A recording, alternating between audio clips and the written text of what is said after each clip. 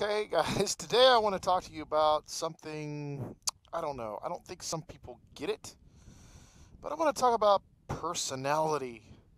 There you go. Personality. That's what sells on YouTube. And what am I getting at? Well, I'm going to have to get on the bike, get the old brain going, and let you know what I'm talking about.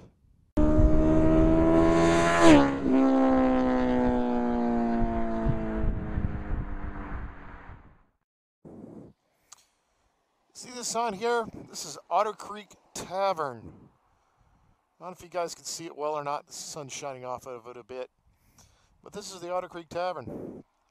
This place has personality.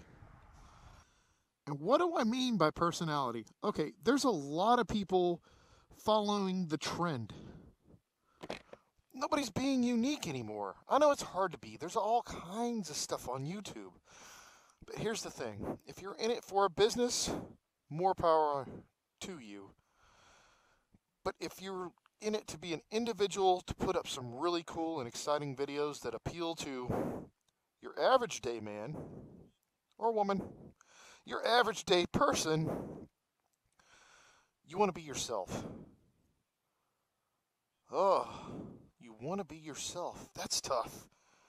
Because everybody wants to emulate someone else that is really, really famous.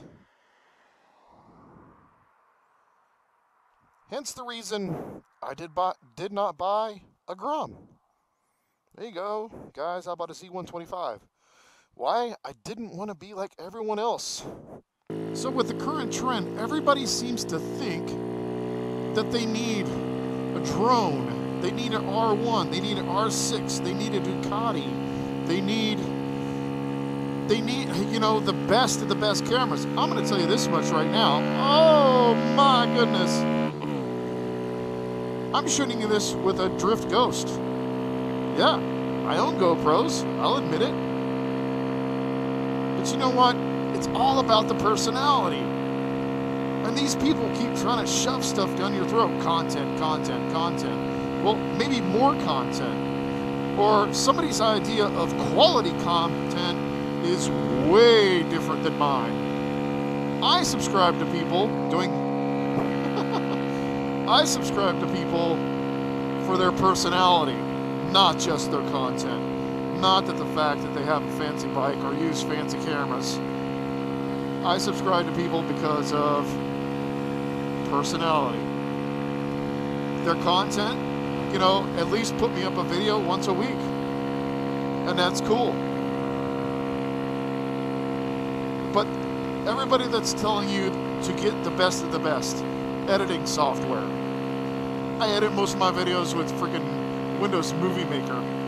And then I use PowerDirector 13 or 14 or something like that sometimes when I gotta get a bit more precise, say on audio.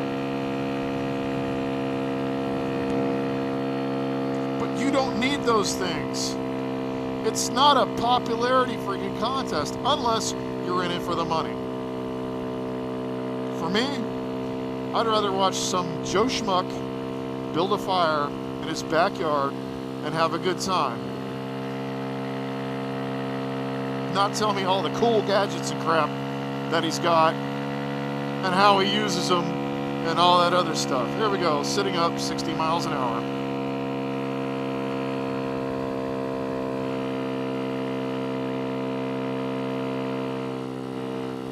So there you have it, guys. I don't get it.